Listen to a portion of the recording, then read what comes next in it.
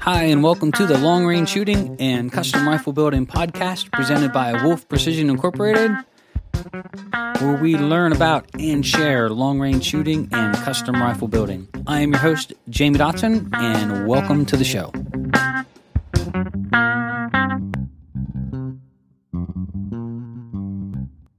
Hi, and welcome to episode 139 of Wolf Precision's Long Range Shooting and Custom Rifle Building podcast. I'm your host, Jamie Dotson, and welcome to the show.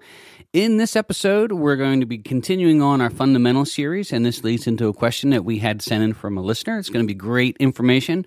A lot of it has to do with driving a rifle, and he had a couple good questions about it. I think it ties right in, so we're going to answer here on this podcast. We also want to talk about equipment, and equipment matters, not on the rifle side, but on the gun building side. So we get a lot of questions on, when we build the ACE, how we build the ACE, why we build the ACE, and we are really excited that we're getting ready to grow and move into a 10,000 square foot facility. And we are getting ready to move into machines, and wow, what a whirlwind of just awesome going and seeing all of the incredible tools that we have available to make incredible pieces for our industry. But what shocks me is, equipment matters, and so we talk to customers all the time about, with Bat Machine and some of the equipment that they use in the actions, and, a lot of this stuff you can't see on the outside. All the fittings, the clearances and tolerances, the abilities of what they're able to hold, and the machines that are used to do it, and how the acceptable machines in our industry, just to get everybody by, but it really leaves you vulnerable. So I've learned a lot, and I want to share with you just a little bit about equipment on the backside. I think it's interesting to talk a little bit about what makes a great shooting rifle and the tools that we use and should use to do it. So it ought to be a great podcast. So thank you so much for taking the time to join us here. Looking forward to it. Without further ado, here we go. All right, so we would like to say thanks to TriggerTech. TriggerTech is the maker of fine rifle triggers, and they make them for lots of different makes and models. We use them here in all of our custom rifles. If you purchased one of our custom rifles, we will send you a discount code for TriggerTech, where you can get a new trigger for your custom rifle at a discount, which is pretty awesome. Thank you, TriggerTech, for doing that.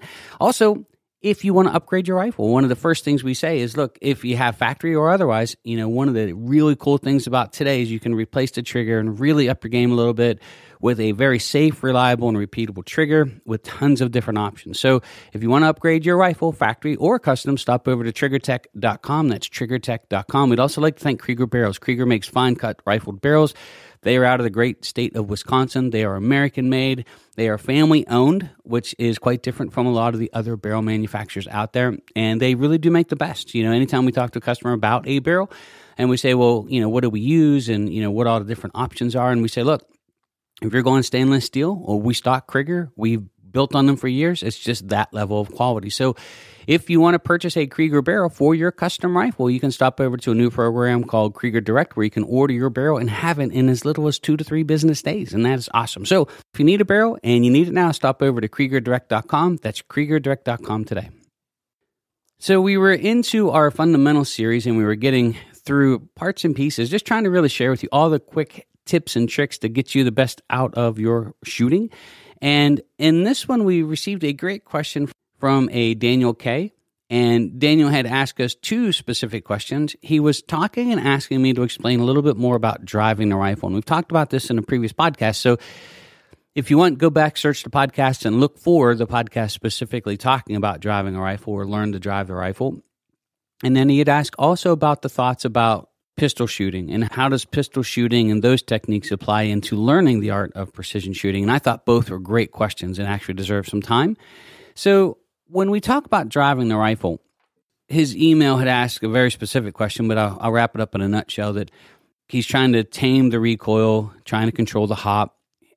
Specifically in his email, he said that he uses a very loose grip, jelly type grip, and he was asking about, what is the real concept? What are you trying to do? Why are you doing this? And so I've come to, over the years, especially watching new shooters shoot on the firing line, to really understand that when you shoot a rifle, you have to sort of tell it what to do without overbearing it. And so there's this pendulum that swings back and forth from what I would consider the very loose grip, which would be like bench rest or PRS, where they're doing almost free recoil techniques, to overbearing, think panic mode with a 338 lapel with no muzzle brake, and you're getting ready to shoot it. You know how much you're going to clamp down on the rifle and everything in between. And they all have an impact on your shooting. And what I say about rifles and learning to drive the rifle is I've come to, over the years, really believe that the steering wheel on any rifle is the buttstock.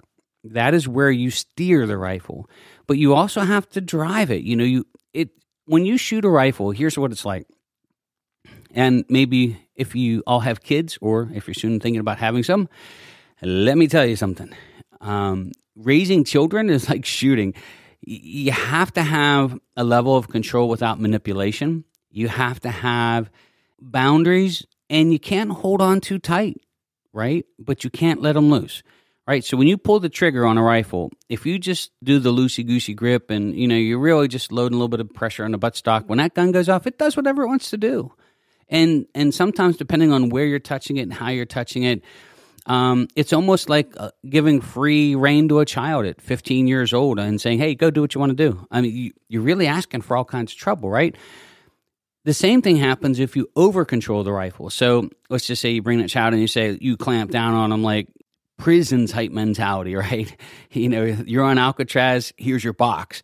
So if you do that, then all of a sudden, you know, you've got other issues. So you're over controlling it. And then shooting a rifle would be almost like clamping down in fear. You know, you're really over gripping the rifle, your face is getting really pushed into it, you're all clenched up, you know, ready for the recoil.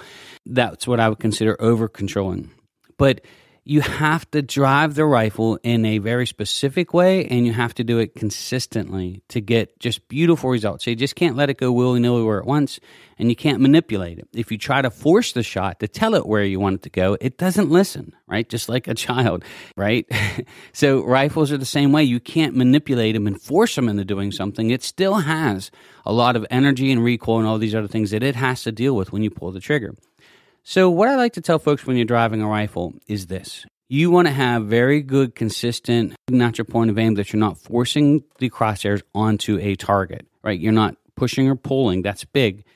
And then we go to our hand and we talk about a firm handshake grip. This is really important because we have to control the rifle. And what I found is that when people do a loose grip, and they preach that they can shoot better if they do the loose grip that you see being adopted almost like free recoil style. And I agree. If you practice that technique enough and your gun's heavy enough, that removing yourself as much as possible from the rifle, some shooters do shoot better. But in real world scenarios, for hunters, for match shooters that have to shoot in other positions where you actually have to grip the rifle, you have the burden of mastering 2 or 3 different grips on the rifle, because you just can't loose grip it if you're shooting slung, or if you're shooting off of a barricade that's uneven. You know, at that point you're gripping the rifle. So my rule of thumb is just learn one good solid handshake grip and go with it. And there's some tricks with your fingers and placements, you know, where we put each finger and where we're touching the stock. There's lots of little things like that that play into it a little bit, but I would rather master one grip and apply it to every position regardless, and then try to learn and master 2 or 3 grips, right? Then we go from there to loading the bipod or pulling the rifle into the shoulder, either or, and it's about 2 or 3, pounds of energy, or what I try to tell students, about 2 to 3 pounds. That's all you want to be pushing or pulling. So if you picture a 7-pound rifle, you're pushing about half the pressure of what the 7-pound rifle would move at. And then the last thing is cheek weld, cheek pressure. And then we go into our setup, right? Natural respiratory posture, clean, pull the trigger. But your left hand is usually back there, especially if we're shooting prone or from other positions, where if your left hand isn't touching the front of the stock, it's holding the rear as a support. That's the steering wheel part of it. That's where you learn to drive the rifle. People have a tendency to fall asleep what's in front of their eyes, and they forget that how they grip that rifle and the consistency of aiming it. That's where your aiming is done, and you have to hold that through the shot and let the rifle do what it naturally wants to do through your fingers or whatever bag it's setting on, without you manipulating it and without you flinching, moving, releasing, relaxing, all of this while the shooting's going on. So, for example, there's so many things that go on at the rear of the rifle. I could spend hours talking about it. And if you want to see me talk hours about it, stop over to our online long-range shooting school, because the setup is huge. And we talk about 1,000 different things that people do unknowing to them. It's no fault of their own, not purposely making these mistakes, but they will manipulate the shot like crazy. And all of a sudden, it just goes to hell in a handbag. A lot of it has to do with how they hold the rear bag, and they start twisting it so the rifle's not tracking straight, or the bag's falling away.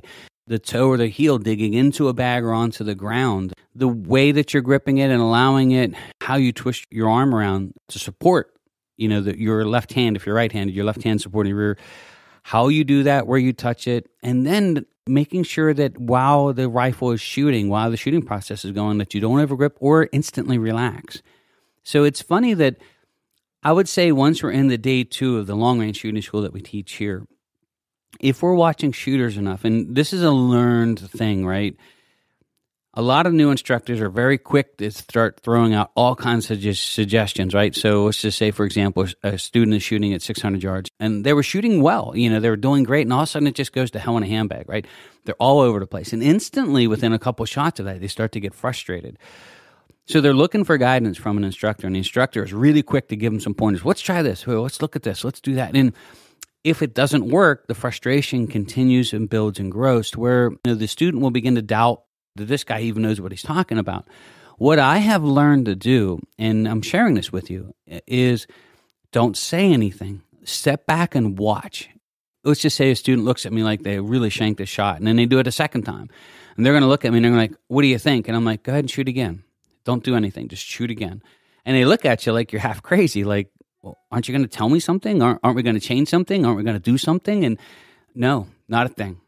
And what they don't realize, I'm not even watching the target. Now, I've probably watched the first round or two, and I'm convinced it's not the wind at this point, right? They're sporadically going all over the place. I'm watching them. More importantly, I'm looking at their setup. And almost instantly, within the first even shot or two, I'll do a quick scan of the shooter, and I'll catch it right there on the spot. And the shooters are dumbfounded. They're like, you're kidding me. And I'll fix the correction, like turn the bag properly or get their hand. They're shooting again, perfectly fine. An hour later, I look, they're doing the same thing again. The bag's twisted. They're not holding it properly. They're relaxing as soon as the shot breaks. And all of a sudden, and I'll fix it again. And I'll fix it again. And I'll fix it again. This is a super common thing at the school to just, because as shooters, our eyes are 90% of our input, right? And so when we're looking at a target, that's controlling 90% of what's coming into us as far as shooting. And we lose touch. And we talked about this in the last podcast about all the feel of the rest of things that you have to control that you can't see. And so if you can't see it, you tend to not focus on it. You forget about it. If it's not in front of your face, it's easy to overlook and make common errors. So when I'm practicing myself, like if I'm out shooting and practicing and working on a rifle, I am really careful on the setup. If I think things are not looking right, or if, let's just say, a shot goes crazy and it wasn't the whim, I don't change anything other than, in my mind, I'm running through my setup underneath me, and I'm feeling the bag, I'm making sure it's straight, I'm checking all these things, because more often than not, I got hyper-focused on something else. I was trying to time the wind. I was watching the wind. Do we shoot it in the now condition or predicted condition? Are we waiting for the conditions to come back, or are we running out of time and we have to instantly judge what's going on? As soon as you get distracted, bang, the shot goes. It's like we were talking the other day. It was really great. I got to spend some time with some incredible companies over the last couple of weeks, and we were talking about the one young apprentice, I guess, was saying about how he bought his first guitar and he's all excited. And the other guy was like, oh, that's awesome. I got a Gibson. And so it just turned out we all like music, right? And we all played. And the older gentleman was saying, hey, I love to play, but I can't play and sing. And, we had chimed in and said, when you become a really great musician as far as a guitarist, you become a really great singer, right? But if you want to do both together, it's actually 3 times the work, because you have to learn to play the song, you have to learn to sing the song, and you have to learn to do both at the same time perfectly. As soon as you're in the middle of a song, like let's just say you're playing in front of 1,000 people, right? People are having fun, they're looking at you, you're looking at them, everybody's doing this really cool stuff, right? As soon as your mind goes, oh shit, what was that last lyric? Or, oh shit, what's that next chord? Or where's my hand supposed to? As soon as you do, your focus shifts from singing or to playing, you mess the whole thing up. So it is like the older gentleman had said, and I don't mean to throw you under the bus, Bill, if you're listening to this. If your focus shifts to one of those, you'll crash the whole thing. As soon as you start thinking about your singing, you're going to start messing up your playing. And so he's explaining to the youngster that was with us that to play and sing at the same time is just 5 times harder than learning to play or learning just to sing if you have that talent. And he was right. And shooting is the same way. You have to learn all these ballistics and winds and environmentals, right? Then you have to learn to be a great shooter. But now you have to learn to do them both together and with no vision. You can't see most of the things that either make a good shot or a bad shot. You can't look at everything. You're looking at the target. It's like flying. Like, I've got some hours in an airplane. I would love to learn to fly bush plane someday, but it's just not in the cards. Our business is growing and we're doing all kinds of really fun stuff. And it's what I like to do, right? So I'm not going to sacrifice any time here. But flying under the hood, they call it, where you're flying instruments only, where you lose your vision.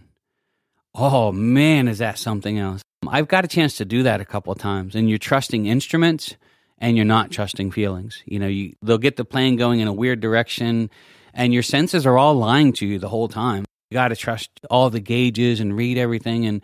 And same thing when you're shooting, you got to read all the instruments that you're working with. It's not always just feeling. And when we use our eyes as our primary shooting ability, our vision and our intent of just holding the crosshair still, there's so much more to it. So the other question that he had was, how would pistol shooting or pistol shooters cross over into long-range shooting? And I thought this was a great one. And we talked about this here already with a customer this week, that I find that those that come from an archery background or those that come from a pistol shooting background, think of like some type of competition involved in either, they take the long-range shooting like ducks to water. All they need is the recipe, because both of those, if you're good at either of those, there are fundamentals, there are rules, and they know how important each little part of the recipe really is. And they just need the formula. Honestly, I've watched so many times where we've had like competitive archers come through or competitive handgun shooters. Like Walt Sawyer is a great example. Walt's one of our instructors here, and he's a handgun instructor and shooter. He's a really good shot. My God, can he run a rifle? And it's just, I think in those sports, they really have to focus on fundamentals because it's so important to all of it, like hyper-focus, right? And so if they've mastered that, now they know how important fundamentals are. They need to know the rules of the game. And my God, can they take off. Like we had, he was a junior Olympic archery coach. He was one of the best, I think, in the country for what he does. Incredible guy, right? And I think he from West Virginia. And he was just crazy good with a rifle, and he had some experience with it. He wasn't new, but he never really was, fundamentally trained up. But it was like halfway through the class, it was just like, that's all he needed. He needed to know what the important things to look for, and it was done. He was just crushing everybody. And he wasn't like a 10-year professional shooter with rifles. He was an archery guy that just loved to shoot, never really got much into the long-range stuff.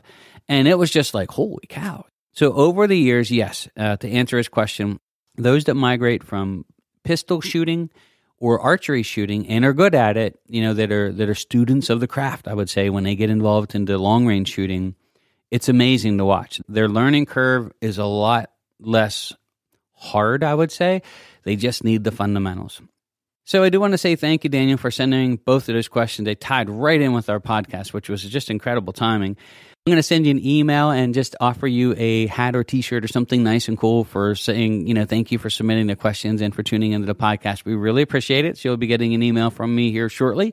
Also, we'd like to thank our last sponsor. MDT is a proud sponsor of the show. We just got in our JAE 700, or J Allen that MDT just reintroduced. We'll be doing a video review. We're filming that tomorrow. And they just make world-class chassis. So, MDT makes everything from the new HNT 26 right up to the ACC and then the ACC Elite, which is just really a solid chassis. We're building a lot on their product, and they come in here consistently over and over again at that level of quality. So if you want to upgrade your rifle, if it's factory or custom, another great way you can do it is honestly purchasing a good quality stock, and MDT's got a great selection for different makes and models, right up from, hunting straight through competition, and they make it for a lot of aftermarket components. So you think of all the different firearms manufacturers out there, MDT's probably got a chassis that would fit it. So you can stop over to mdttac.com. That's mdttac.com to learn more about that today. So we had some questions on, and we always get questions on bat machine and some of the things that we do. And, a lot of people, when they look at a custom rifle, they always look at it from the outside. Most of the shooters and people out there that get into this type of shooting, it's just like looking at the exterior of a car. They all look the same. And so sometimes it's baffling, like when you try to explain to them, there's so much under the hood that's different. And the equipment and everything that's involved in making that is just mind-numbing sometimes. So I want to take some time here to talk about when you're getting ready to select components and when you're getting ready to build rifles and you're getting ready to... There is some stuff behind the scenes that if you really knew, you would just be absolutely stunned at the differences in what you will see in manufacturing. And it lends itself to our industry in the gunsmithing and gun building world, and it also lends itself into other industries. So the reason I want to talk about this is we talked about the bat machine action, the bat tactical, the bat igniter, the bat bumblebee, and Bruce and those guys at BAT. I just can't say enough good about the product, but they are world-class machinists, but they use world-class machines. So a good machinist can take a hand file and do some pretty amazing things, right? But you have to have the best tools, honestly. Now, I'm not talking, golden toilet seats here. I'm talking the machines that are capable of doing this. And so when you talk about bad actions, there's a lot of industry that does like just best practices, right? Well, this is what everybody else is using, so this is what we use it. So this is the machine that everybody's using, so we're going to use it. It must be good enough for them, it's good enough for us. This is the CNC lathe that everybody's using, good enough for everybody else, the most accepted across the industry, we're going to use it, right? I'm going to throw out a couple names here talking about this, but I don't mean any disrespect to any of the companies out there. And so I just want to throw that out there that if you're listening to this and you like some of these pieces of equipment, they all have their place in the ecosystem as far as what they make and what they're great at and what they're capable of doing. But as you start diving into the world of super high precision, they are not the same. In skilled hands, can they do close to the same work? Sure. But they can't repeat that. There's just the skill set beyond the machine. It's the actual machinist now, and the machines aren't capable of doing it. And so when we were talking about the bad action, and I'm always amazed, like when I get a chance to go out and visit those guys at Idaho, the machine shop is just absolutely incredible. It is full of the best, like the Mazak Integrex, the Mazak MSY 200. I mean, their machines in some areas with tooling is over $1 million. These are aerospace type machines that are capable of doing things to the microns that is just absolutely incredible. And you have the machinists that are capable to get the best out of those machines. And they felt it's so important, if you're trying to build the best, to have the best tools to be able to completely do it over and over again, that it matters. And so, for example, like a video tour of one of the most expensive manufactured, quote-unquote, custom rifles in the country. So I don't want to throw out any names, but think of like the most expensive hunting rifle you can buy, maybe the biggest name in it, right? And they did a factory tour, and they were full of Haas machines, CNCs. And it's just like, I get it, but I often wonder when these companies are buying this stuff and they're sending it to their employees to do the jobs that they do, is they all fall into the same category. They're close enough that 1,000ths is great, and that 1/10,000ths, or we call it tenths, are for Indians. I mean, that's the typical saying in the machining world is tenths are for Indians, So and no disrespect to Indians, that's just the saying, right? But the thing of it is they all fall victim to this. When we were looking for machines, so we're getting ready to move into a 10,000 square foot facility, and we're looking at 2 new machines right now. And, you can buy a Haas machine. I think retail's like $96,000, but I'm sure you can negotiate the daylights out of them. And in the equivalent machine, probably get it for $60, $70. I know there's a couple other machines that are considered industry standards. Romy would be one that has a tailstock that a lot of manufacturers use. It retails for $90,000. You probably have them for $70, $75, $80,000. In the gunsmithing world, that's a lot of money, right? But in the manufacturing world, that's just getting in the door.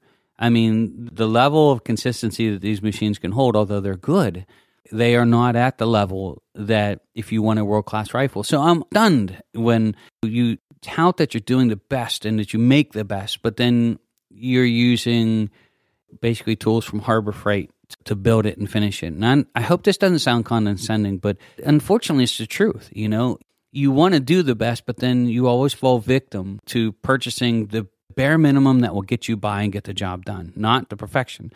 So let me flip this, and the reason I'm sharing this story, we got a chance to go look at a couple of the machines. We've been machine shopping for a month now, and it's probably going to be the lathes we're looking at, retail for $300,000 plus. No tooling or anything, right?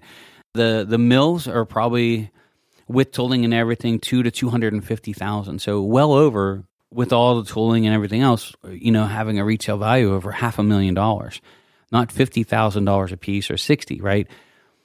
The reason we are hyper-focused in on this equipment, though, and the reason we are justifying buying it is because we don't just talk the talk. Like, we have to have machines that are capable of holding to the tolerances that the rifles need to be built to shoot the way that we want them to. We are vulnerable to the tools of the trade.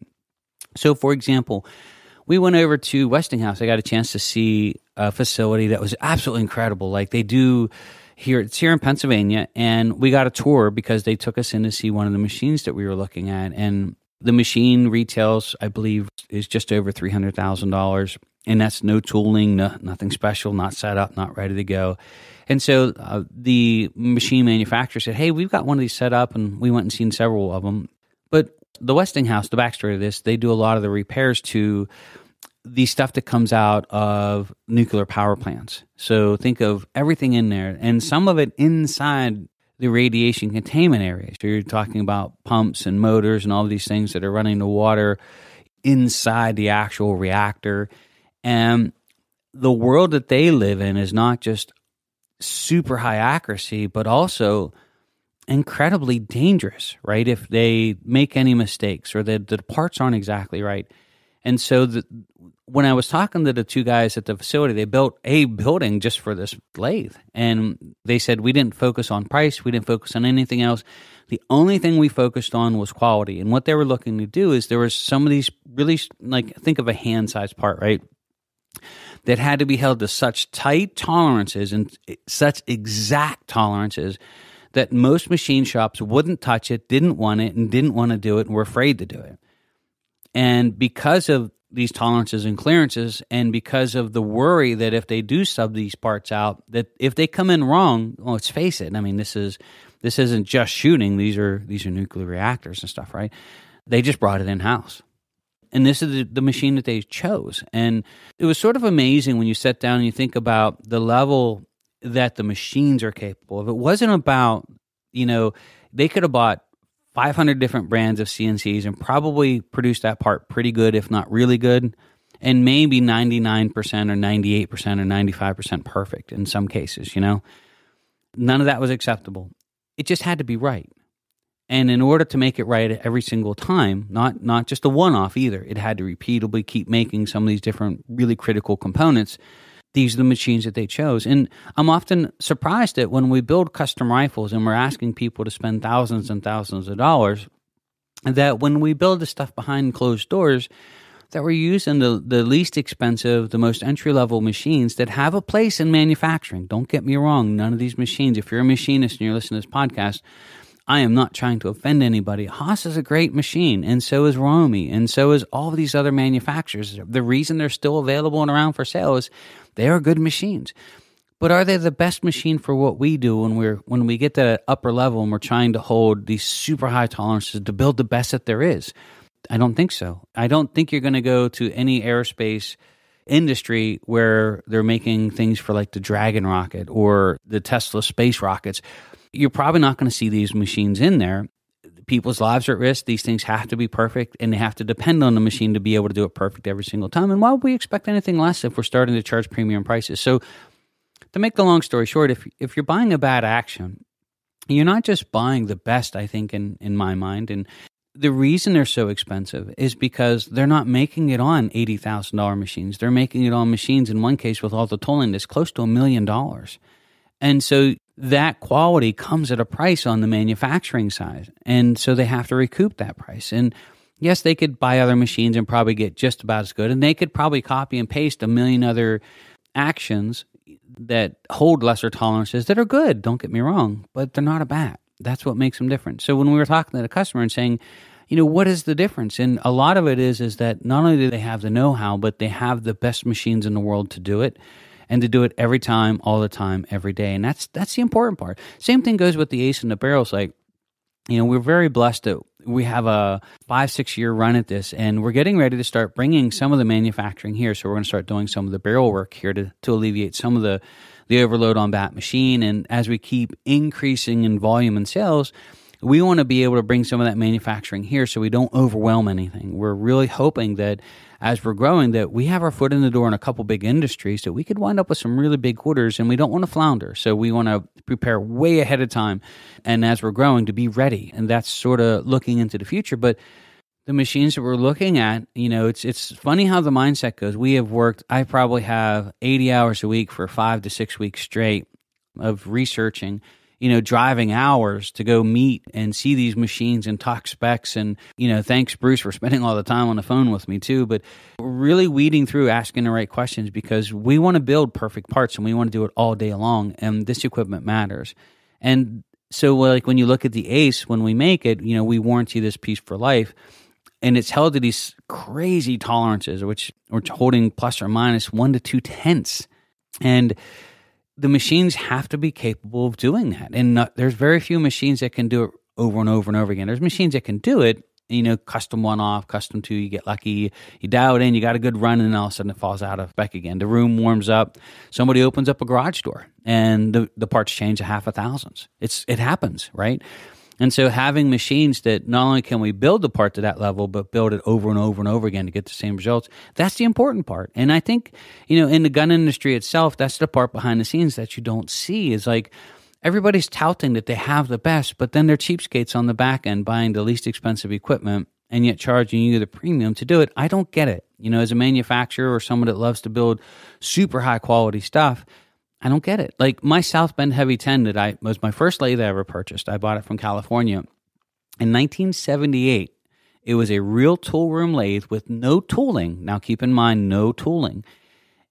I actually have the original receipt. It had 100 hours on it when I bought it. It was the gentleman I bought it from still lived at the address it was shipped to with his name on it. It was $18,900. That was in 1978. Nearly going on 45 years ago. Homes back then could be bought for that price range, right? 1978. If you put that in today's money, that's got to be close to $100,000. And this is no CNC, by the way. This is a straight up tool room manual lathe. And so you don't have the expense of the electronics. So it is a 6-figure manual lathe with no electronics whatsoever because it's designed to cut super accurate, super repeatable, flame-hardened ways, hand-honed. I mean, it's just absolutely an incredible piece. We're going to have it in our new shop. We're going to get it in there. We'll get it all dressed up and really show you what an old-school tool-room lathe costs. But, it was super expensive. I could have gone out and bought any new Grizzly lathe for $6,000 and $7,000 and $8,000 to start gunsmithing. I mean, I could have bought it brand new out of the box. People do it all the time. $18,000, no problem. But I bought a 35-year-old handmade precision tool room lathe that even then was 2 and 3 times more expensive than a new one was. But that's what it had to be. If you're going to build and you're going to learn the art of machining and you're going to build perfect parts, you had to have the equipment capable of doing it. And so I just like to throw it out there that the question that we had asked for the bat machines, and that we get asked sometimes with the Ace, about, we do charge a little bit extra for the Aces. It's a chamber cylinder made there's more work in making that Ace than there is in actually doing a completed barrel old school, but it's reusable. And it can be held to way better tolerances than drilling into the barrel. But it's also made on equipment that costs in excess, in some cases, $500,000 or $1 million. And so that's the level of part that you're getting. And with that comes a little bit of increase in price too. And so that's what we were trying to explain to the customer. And when we were talking about the pricing of it, and it always gets into, well, that's sort of a little pricey or on the high side. And it is, but you're actually getting something on there for it. The quality of the equipment that you're using has a lot to do with it, and it has to get incorporated into the price. And so it's not just a gouge, so you're not selling and touting that you're the most expensive and best rifle in the world. And then in the back of the machine shop, you have just average or below average equipment in today's standards, but you're actually selling the best and manufacturing it with the best. And really, that's what we try to do. And so that goes into the cost of the equipment, and it goes into the cost of the parts that we produce. But in the end, we can always hand the customer the rifle, the action, the work that we do, and hold our heads up high that not only are you getting the best, but you're getting it made by the best and on the best machines in the world as well. So hopefully that answers that a little bit. And some of the common questions that we get when we get talking about bad actions and some of the work that we do here. So thank you so much for taking the time to join us. We really appreciate it here at the podcast. Also, don't forget to stop over and check out our online long-range shooting school. We are really moving along. We're just about finished with session 1. We'll be doing and covering chronographing and starting to set up ballistics apps. That'll be on Saturday. And don't forget, we'll be doing our review on the J. Allen. That'll come out next week. That is a fantastic stock. Actually, we've shot it for years before they went out of business. So I'm really excited to get my hands on it, get it in the field. Also, if you enjoy the podcast, please feel free to leave a nice comment, and don't be afraid to share it. If you know somebody that's into long-range shooting and you think they'd enjoy the podcast, that really helps us out a lot too. So from all of us here at Wolf Precision, thank you so much for taking the time to join us. I am Jamie Dotson, and I'm your host, and you're listening to the Long Range Shooting and Custom Rifle Building Podcast.